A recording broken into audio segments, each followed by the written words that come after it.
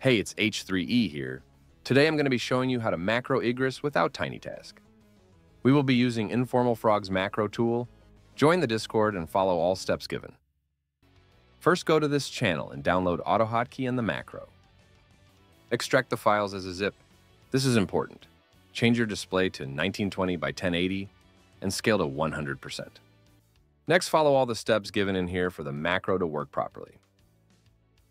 This is the update log for the macro. You can also buy premium for more features.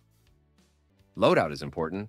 John and Che has to be in the first and second slot. Third slot is for statue killing, and last slot is your main DPS. Now for the Igris macro config, go to macro support and check pinned.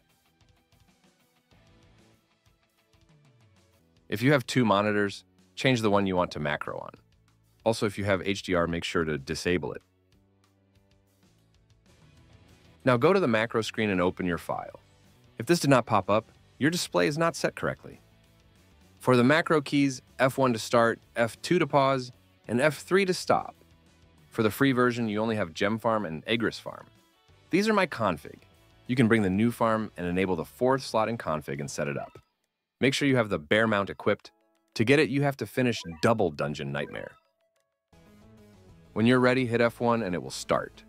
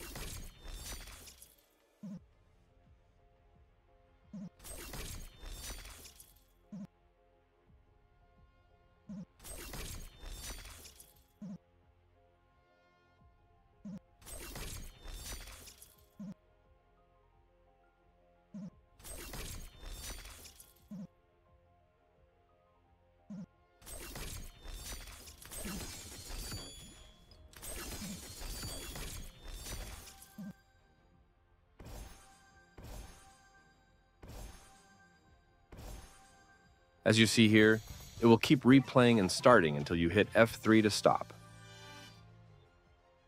So yeah, that's it for the video. Like and subscribe and I will buy and showcase premium features.